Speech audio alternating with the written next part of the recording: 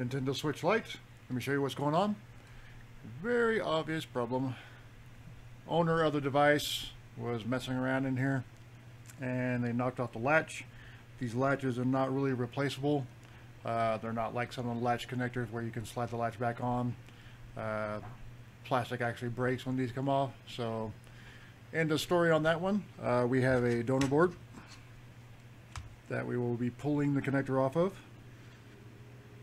So first thing I need to do is disassemble the client switch, and then we'll pull this connector and pull that connector and put a new one on. Go from there. Okay, we're ready to pull this connector off. Before we do that, and while I set up my equipment, let me throw up our temperatures. These temperatures are brought to you by the Amazon Associate, links in the description. If you click on one of those links and purchase any of that equipment, a small portion of that purchase will go to benefit the channel. If you purchase anything during that session, it doesn't even have to be one of those pieces of equipment.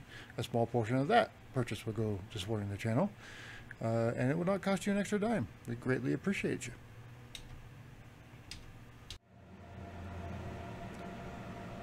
Okay, so we will have to be careful. We're going to heat this from below, but there are components near the connector. Now we do have a donor board, so it's not the end of the world if we nudge something or knock something off, but we would prefer not to add to our workload on this job.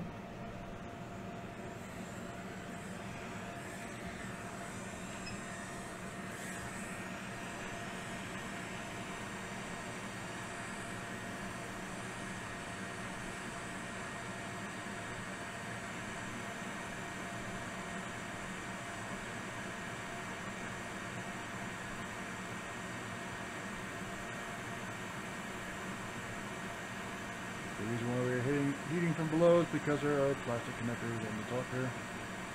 We don't want to burn up.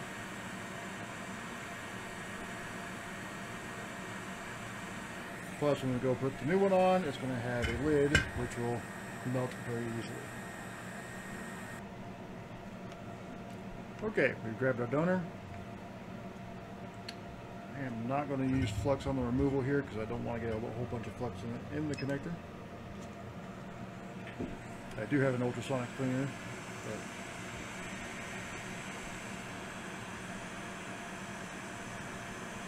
and this is a donor board.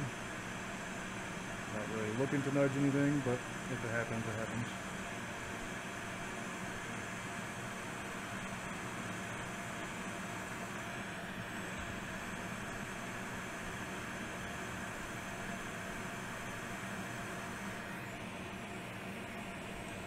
Cool. Let's get our connector stage back on here.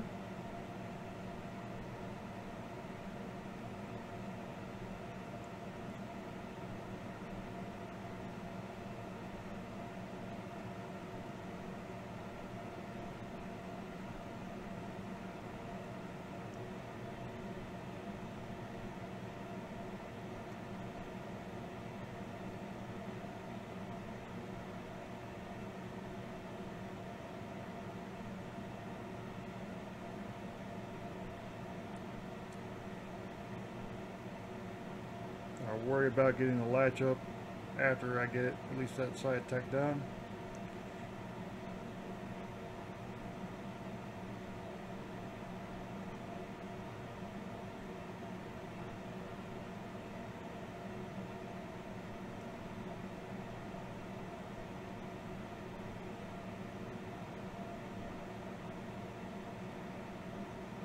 Okay, I think that's reasonably lined up. Let's bring the saws.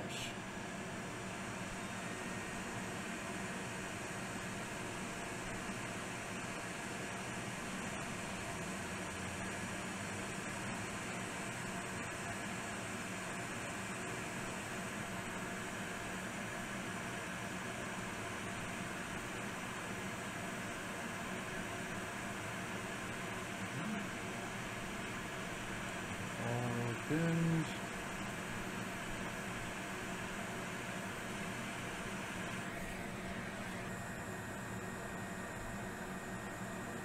Okay, it's solid.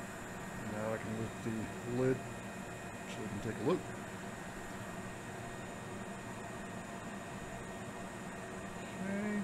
Everything on this side looks good.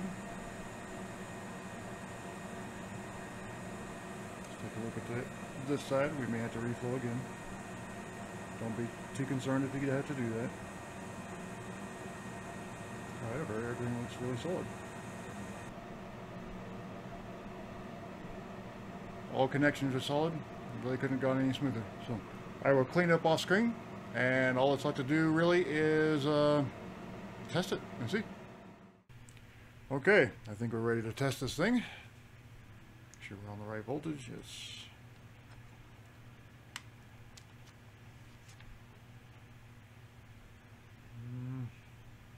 Okay, full battery symbol. That's a good thing.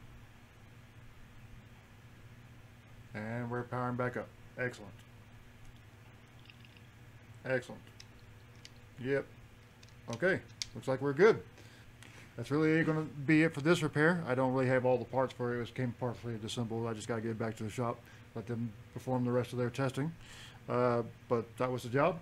We had to, in summary, the owner of this device opened up the device and knocked off the lid of the LCD/daughter board connector. Those lids are very easy to break if you're not very, really delicate with them. So,